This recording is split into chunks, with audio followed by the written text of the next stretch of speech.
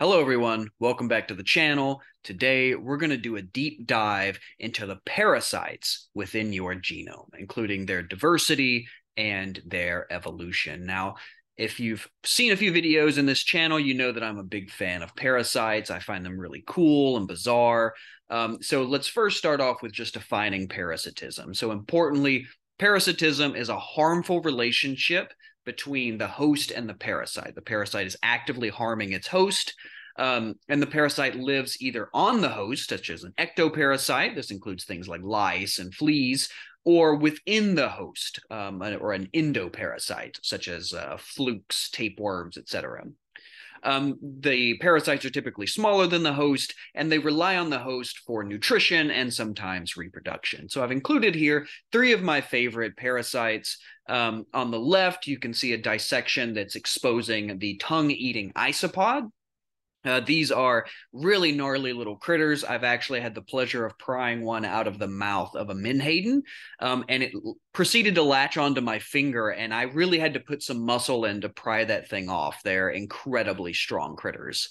The next one over is the nematode worm, commonly called the heartworm. They infect dogs mostly, and this is actually an image of a dog heart that is just riddled with these heartworms. And then next to that is Schistosoma masoni. This is the causal agent of schistosomiasis, which is a blood disease and that's why its common name is the blood fluke. Interestingly, most trematodes, which the blood fluke is, are hermaphroditic, but the blood flukes are actually dioecious, that is to say they have separate sexes, but the female actually nestles within the male's copulatory groove and just lives there for her entire life. So importantly, there are both living and non-living parasites. Living parasites are like the ones I was just talking about. They also include things like bacteria, like Staphylococcus here, which is the causal agent of staph infections. Whereas non-living parasites don't have the same features. They don't have cell membranes. They can't reproduce on their own. They're completely reliant upon the host for basic metabolism, etc. And these are things like viruses, right?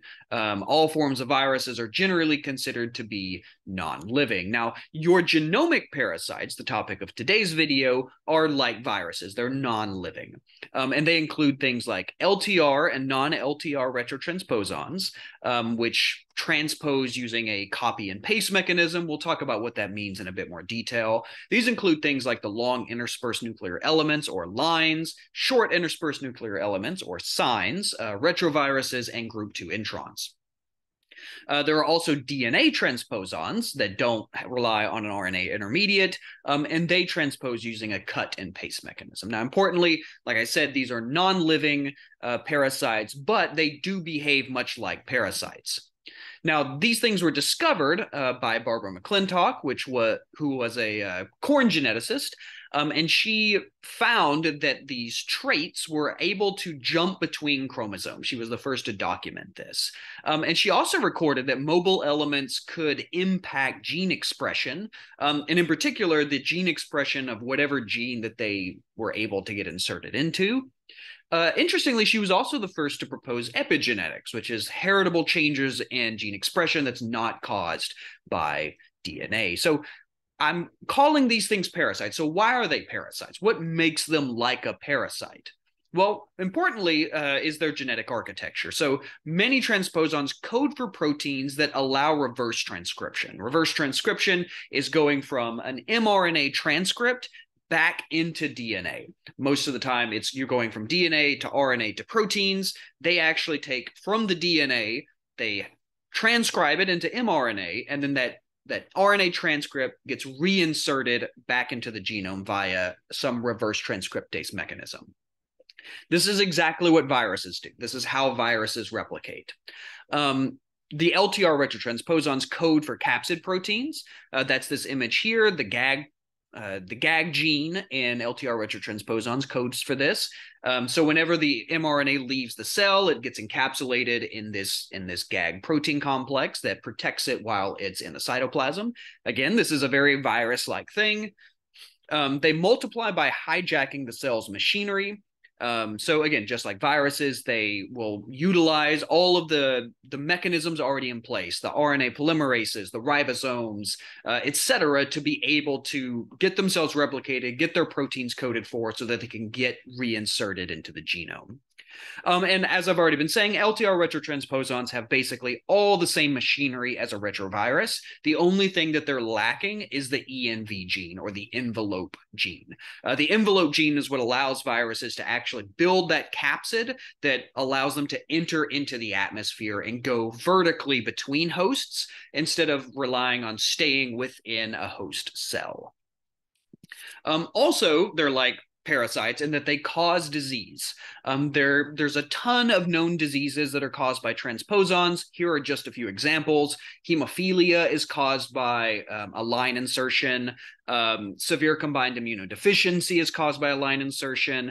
Various liver disorders are caused by alloelement insertions, and muscular dystrophy is caused by a transposon insertion.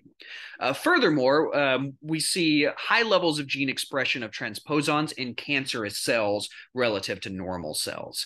So we know whenever we get high levels of their expression, or when they're actually undergoing transposition, more likely than not, they're causing harm. They're doing something damaging, right? So again, just like with viruses, the activity that they undergo, their mobilization, their transposition are harmful to the host.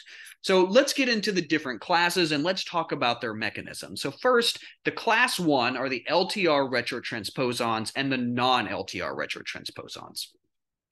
LTR retrotransposons, as their name implies, contain long terminal repeats. That's what the LTRs are. And they are represented by the arrows here that sit on either side of the gene, or either side of the transposon. The transposons have a series of genes. They have the GAG, the protease, reverse transcriptase, and integrase. And again, they rely on the cell's ribosomes to actually transcribe these.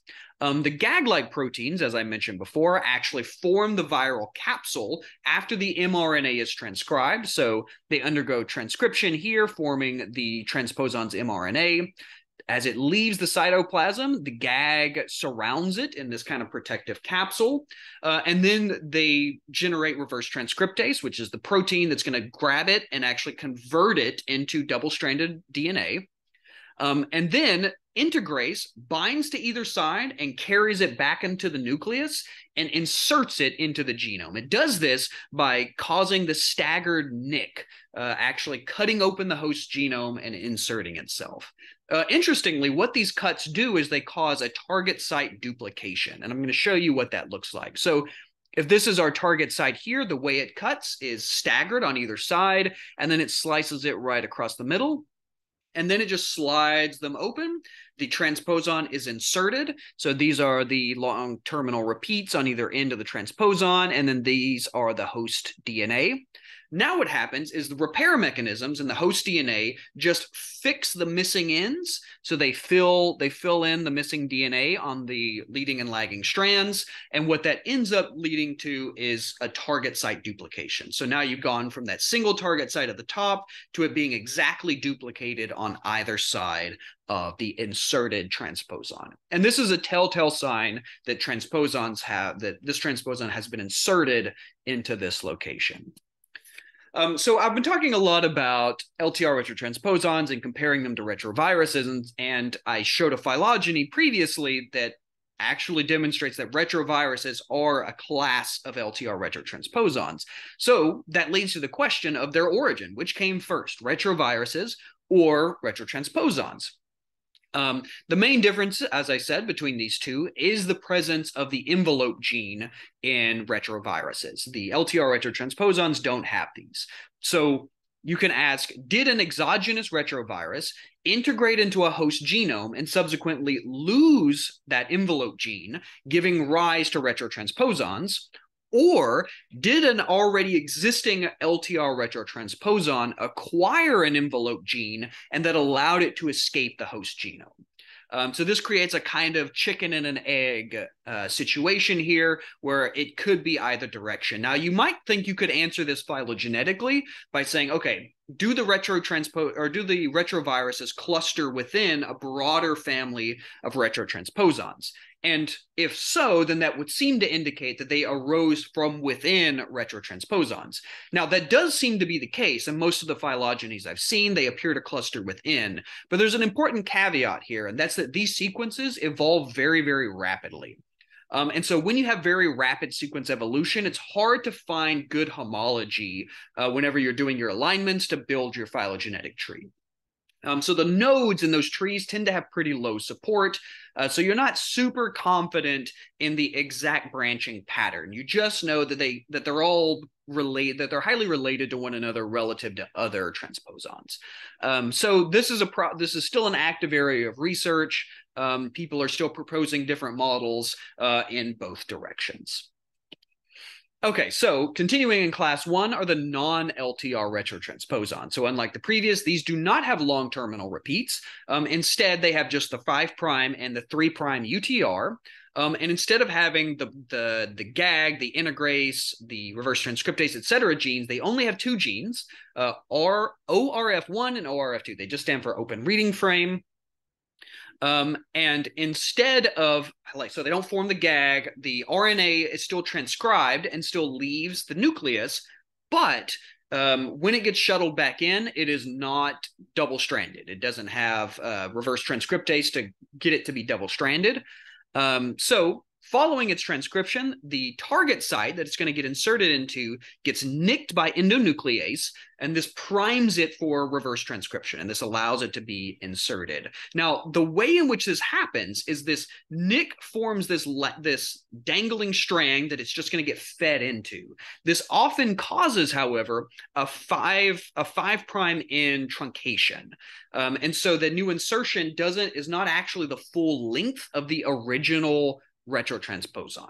And you can see that happening in this figure here. You can see the RNA is getting transcribed back in, and then that's leading to this not complete transposon. The full sequence is not being transposed. What this means is that very often when non-LTR retrotransposons actually mobilize and transpose, they're dead on arrival. When they arrive, they are no longer capable of mobilizing again because they're degraded, right? By literally just the process of transposition is so error prone that they're highly degraded. Interestingly, endonucleases and reverse transcriptase that are coded by these non-LTR retrotransposons are often used by other non-autonomous transposons opportunistically. So when they generate, the various proteins that they do, other transposons that don't generate those can actually use them and become autonomous despite not being able to code for their own. Now, non-LTR retrotransposons include things like lines, which are the human L1 example, and signs include ALU elements.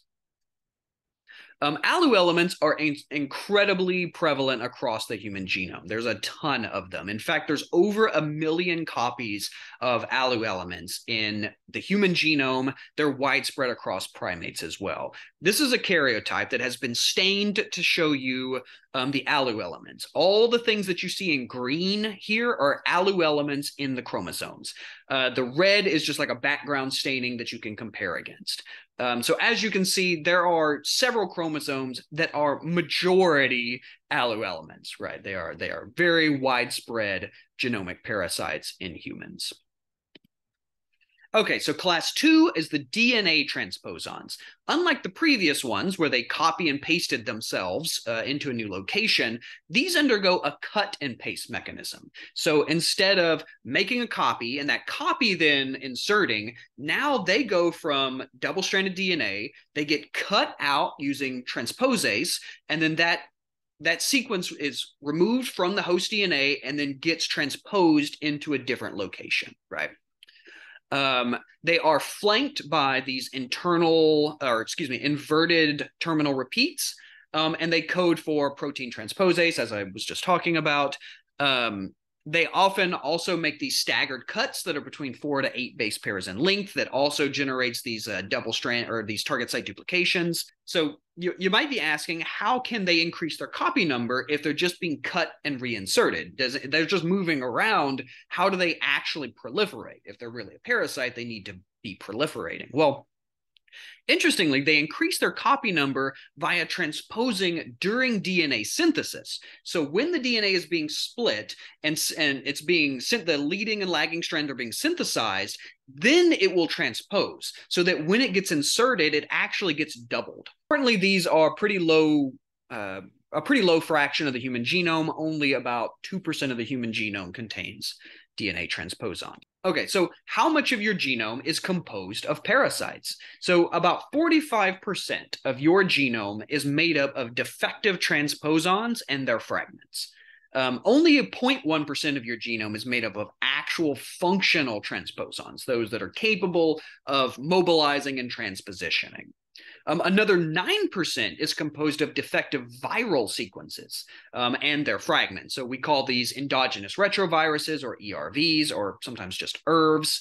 And these are retroviruses that have sequence homology to actual exogenous retroviruses, but they're degraded, right? So they're either missing a gene, or they have a frameshift mutation that's caused a stop codon prematurely, et cetera. They no longer have an open reading frame, et cetera. However, 0.1% of your genome is composed of viral sequences that are active, that are still capable of transposing and mobilizing. So if we just add up those numbers, that gives us already 54.2% of your genome is composed of genomic parasites. Now, this number is conservative because we're not considering all of the retroelements that exist in introns, that exist in pseudogenes, etc. So there's lots of other parts of your genome that also has retroelement insertions that we're just not counting in this because it gets messy and we have to like separate introns out by different classes and it becomes a whole thing. But already, just from the unambiguous ones, over half of your genome is composed of parasites.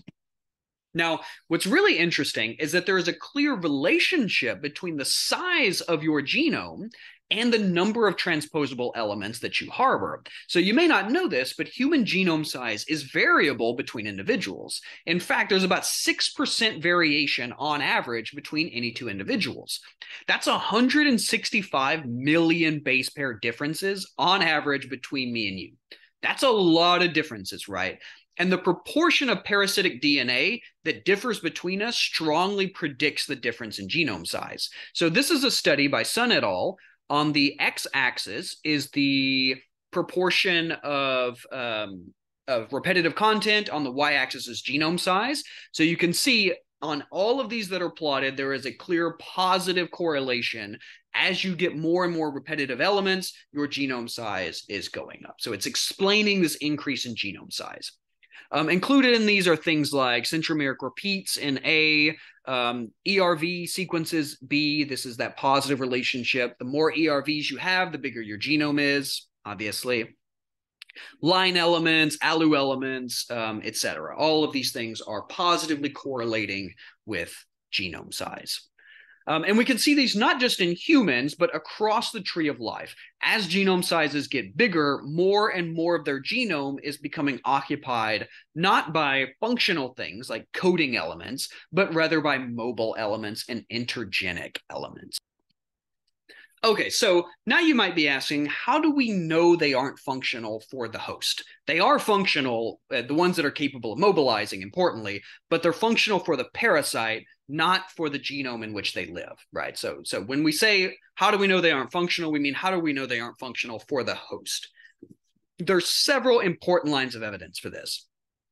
First, their patterns of insertion are highly variable and are often polymorphic within populations. So there's lots of variation at the coding, at the sequence level, but where they are inserted varies across populations. And I showed you previously the correlation between genome size and repetitive content clearly shows this. Now, what's not variable are things like protein coding genes, right? If you are completely missing a protein coding gene, you're in trouble, right? Non-coding RNA genes, these are critical. If you're missing these, you're in trouble. So like this kind of levels of variation is how we know that something is not actually contributing to function.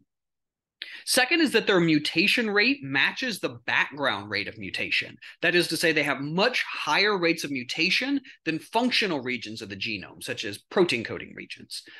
When you just take the background, how fast does mutation occur, the amount of sequence diversity in transposons matches that sequence diversity. Selection, however, on functional regions depresses the amount of diversity because as mutations happen, they tend to be deleterious when they happen in functional regions. But when they happen in non-functional regions, they're not deleterious because it's not affecting the fitness of the host. Therefore, selection doesn't depress diversity, and you get high levels of diversity that match the mutation rate. That's how that argument works. Third, new insertions. So brand new insertions are often highly deleterious. Right? So whenever they are capable of mobilizing and reinserting, they're bad. They don't do anything you want them to do. Now, you might be asking, how is that evidence that they aren't functional? Well, remember, this is all they do. Right? This is what transposable elements do. It's in their name. They are only capable, all of their genes are for getting themselves transcribed, protecting them while they're being converted to double-stranded RNA, and then getting themselves reinserted in a different place in the host genome. That's it. That's all that they do. Okay. So if that action of being lifted up and placed someplace else is deleterious, then they, by their very nature, can't be benefiting the host, right? Because that's all they do. That's their whole shtick. Fourth, the host genome employs a bunch of molecular techniques to prevent them from doing this, right? This is we are fighting them. Our genomes are actively fighting these transposons. We do this by employing what are called RNA intermediates, such as the PW RNA complex, protein complex. What this does is it can actually identify mRNA, like highly repetitive mRNA. It can identify it and it degrades it. Right, it recognizes it as one of these parasitic sequences, and it kills it. It also acts as silencing them, so it will bind to their promoter regions, to the promoter regions of these transposons, and shut them off. Right, so that they effectively don't keep getting themselves transcribed, which allows them to get themselves inserted somewhere. So the fact that we have a ton of mechanisms actively fighting against these things is a testament that they aren't functional for the host and that they're actually parasitic.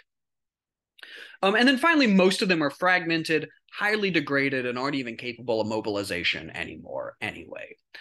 So the only thing that they're really good at, mobilizing, most of them can't even do that. So again, that fact alone also helps demonstrate that they aren't functional. They are parasites, and if they've been in the genome for long enough, they've undergone so much mutation that they've just degraded away. Okay, so now let's talk a little bit about the population genetics of transposable elements. So first, the population genetic conditions for the establishment of transposons. So for a transposon to establish, the rate of insertion must exceed both the selective cost and the rate of excision.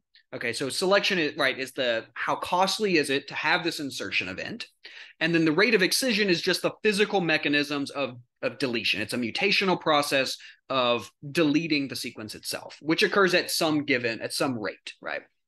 And so for this to occur, this R value that I'm showing here, this is you can think of it as like the net replacement rate. This value has to be 1 or greater, right? If it's 1 or greater, then you can have a persistence and proliferation, right? You can have mobilization and proliferation. If it's less than 1, then eventually it will just disappear from the population. It's not getting enough replacement to overcome selection removing it and excision removing it, okay?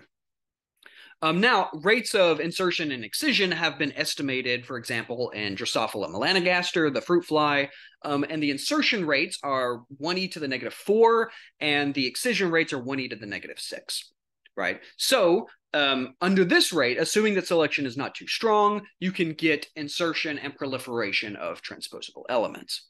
We can dig into this math a little bit further. So for a finite population with proportion P of n that are selectively neutral insertions, R then is approximately equal to the mutation rate multiplied by the proportion of effectively neutral, selectively neutral alleles, or selectively neutral insertions, divided by the rate that they get excised, plus the rate at which selection removes them, is the second term. That's this term here.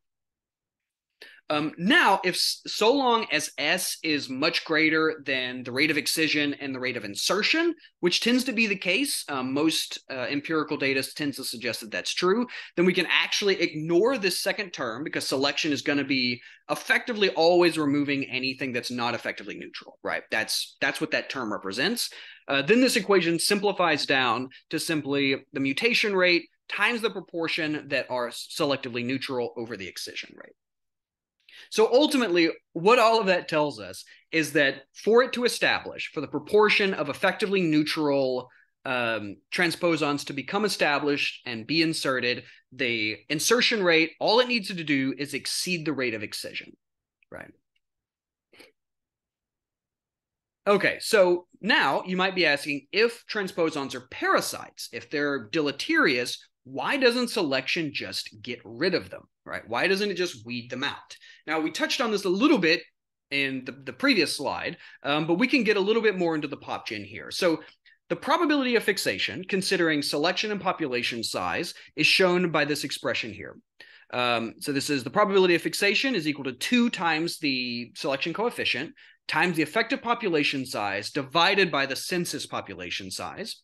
All of that divided by 1 e to the negative 4 times the effective size times the selection coefficient. Now I've plotted this here. So this is the probability of fixation on the y, and then the selection coefficient on the x. At 0, at the dotted line here, these are selectively neutral.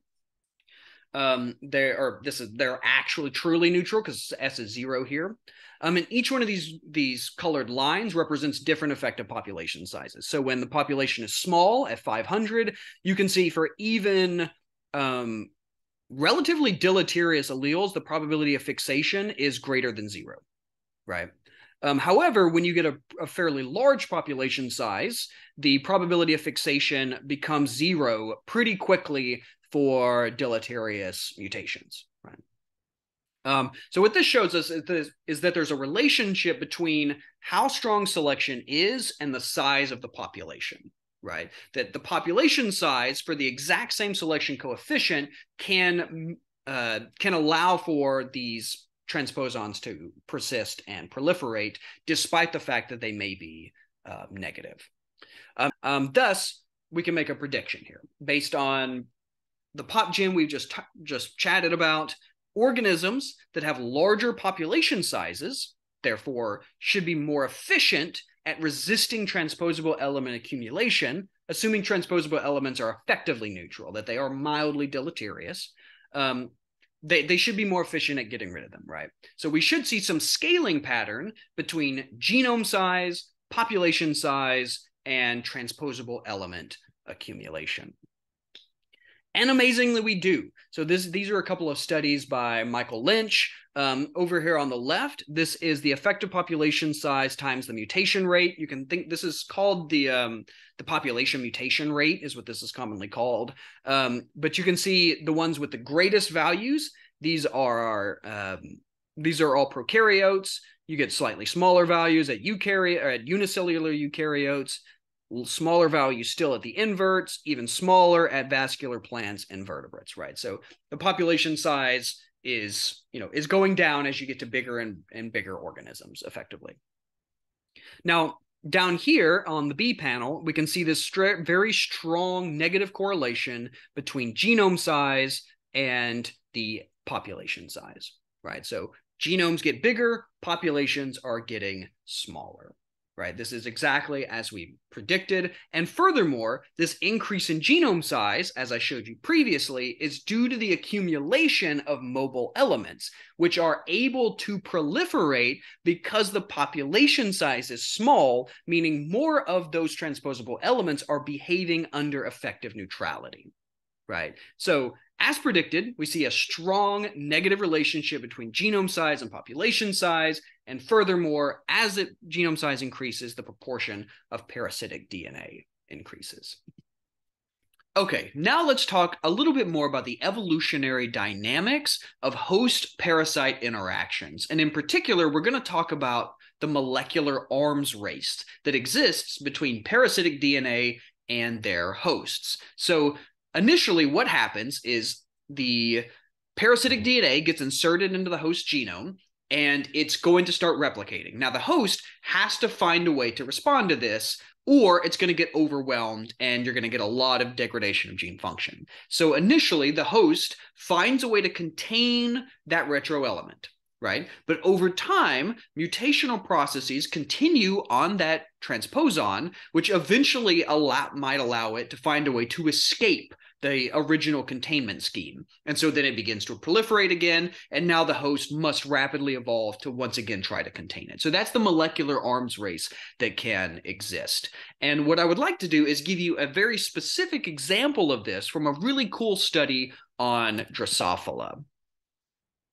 This is the phylogenetic tree of different species of Drosophila. Interestingly, they have retroelements inserted into their telomeres.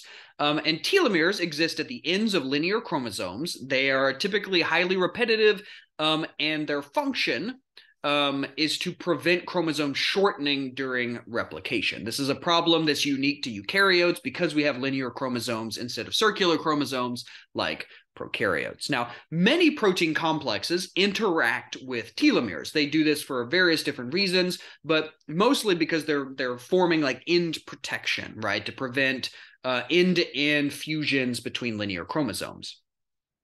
And so, just like in other species, Drosophila have these protein complexes binding to the ends of their telomeres. But interestingly, their complexes show really high DN-DS ratios. Now, what that stands for is the ratio of the rate of non-synonymous over synonymous substitutions. Non-synonymous substitutions are ones that change the amino acid, right? And so generally are thought to change the protein structure, whereas synonymous changes don't change the amino acid that's being coded for. So when you get really high rates of non-synonymous changes relative to synonymous, that tends to indicate positive selection. That selection is driving this protein to rapidly change in response to some kind of evolutionary pressure, right? So given that these protein complexes all do the same thing across these different species, that is to say it protects telomeres, prevents end-to-end fusions, etc., provides some like instability. Why is it that they appear to be rapidly evolving under positive selection? One of the particular subunits of the terminating complex is what sits on that end, is called HOPE. And what this subunit does is it provides end protection. Like I said, it prevents end-to-end fusions, and it restricts that retro element from expanding. It keeps the telomere size stable, right? And so those two are very important jobs. You don't want your telomere ends just growing really, really large, and you don't want end-to-end fusion. So HOPE needs to be able to carry out that function. Now, what this study did is it tried to figure out why is it that positive selection appears to be driving the evolution of these proteins when they really should be conserved. They should be staying the same to continue to maintain the function that they do, right? So using CRISPR-Cas9, what these researchers did is they actually took the HOPE subunit from a relative of Drosophila melanogaster, which is Drosophila jacoba, and they swapped them. They placed the jacoba HOPE subunit into melanogaster. And what they wanted to see is if it was still able to maintain the same function. Now, first, they found indeed that it was able to prevent end-to-end fusions. It bound to the telomeres just like in melanogaster. So it was able to do the job that it would normally do. But what it wasn't able to do is contain the Drosophila melanogaster retrotransposon. So shown here on this bottom, this is the amount of euchromatin insertion of the retro element. So this is where the retro element is being inserted elsewhere. And you can see when the protein is the normal control, when it's actually the melanogaster version, you have very low levels of insertion elsewhere in the genome. But when you have but when you swapped it with the subunit from Yakuba, you suddenly get very high insertion patterns, indicating that while it's performing the end-to-end fusion prevention, that particular function it's performing, it can't seem to contain the retro element, which is now rapidly proliferating. Now, importantly, Yakuba also has a retro element, right? Like all Drosophila have retro elements as their telomeres. And so the fact that it's been so rapidly, that these elements are so rapidly evolving, indicates that in each one of these unique lineages, the subunits that are containing the size of that retro element are having to rapidly evolve in response to the retro element constantly trying to escape. And this is a testament to the molecular arms race between the retro element trying to expand, trying to mobilize, and the proteins of the host that are trying to prevent it from doing so. Okay, now let's talk about phylogenetics and retroelement insertion patterns. So retroelements, we've been talking about them as parasites and kind of painting them in a bad light, but they are really, really useful for phylogenetics. And the reason for this is because they have very low rates of homoplasy. And what homoplasy is it's like convergence in two distinct lineages where you have, let's say, two nucleotide base positions are exactly the same because they've mutated to the same position, not because they share a common ancestor, right? Now, given that there's only 4 nucleotide bases to mutate to, this can happen at a fairly high rate under just DNA sequences. But what makes retroelements useful is the probability of insertion in any one location in the genome, given the size of the genome, is incredibly low, right? So like if you have 2 different species that have the exact same insertion in the exact same location, that's very strong evidence that that insertion happened in their common ancestor and not independently in each of those lineages. So what a lot of studies have done, and this is an example from Gatesy and Springer where they are building the avian phylogeny, is they actually reconstruct the tree based on the insertion patterns of retroelements. And it's been able to resolve some really, really difficult nodes in the bird phylogeny that were not able to be resolved using just DNA sequence data alone. Another important thing that transposons can serve in phylogenetics is as molecular clocks. So as I stated previously, the mutation rate in transposable elements matches the background rate, right? And so that means that they should diverge kind of linearly with time, right? You shouldn't see very, like big jumps in their rate of divergence because it should behave relatively clock-like. Now, what this particular study that I'm showing here did is they looked at endogenous retroviruses in rodents to see if they could find a relatively constant scaling pattern in divergence across rodent species. And they found both in LTR regions, which is the A panel, as well as in the envelope genes, very, very linear, clear, constant scaling. So you can see here, this is for transitions. You can see there's a missing spot because they don't have any that are diverged along that line. But you can imagine drawing a line straight through and it would hit the ones above, right? So the scaling is still roughly 1-to-1. You can see a little bit of falling off with the transversions, but transversions happen less than transitions. And the same thing is true for the ENV protein. You can see it's a roughly linear scaling and a roughly linear scaling, though with a lower slope for the transversions. They also carried out a maximum likelihood examination to see if they could reject a molecular clock hypothesis. They did this for both the LTR as well as for the ENV gene. And as you can see here, they found no statistical significance to reject a constant scaling pattern. Again, indicating that these transposons are behaving really well as molecular clocks.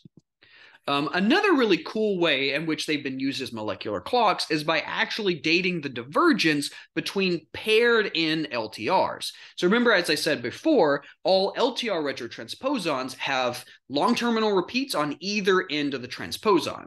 Now, when they are initially inserted, those LTRs are identical to each other. They're exactly the same. And so after they've been inserted, though, and as time passes, they independently acquire mutations from each other. So what you can do is actually align the two LTR sequences and count up the number of differences between them. Given that you know the mutation rate, you can get an absolute measure of time since the insertion of that transposon. Tons of studies have done this exact thing, and then I'm just showing you an example where they were able to calculate roughly times of insertion using this kind of LTR divergence as a molecular clock. Okay, so the last thing I want to talk about is when parasites become symbionts. So humans have been really good at domesticating things, right? We've domesticated lots of things, whether they're dogs or cows or horses or et cetera, plants, tons of plants we've domesticated. Evolution is pretty good about leading organisms towards domestication with one another.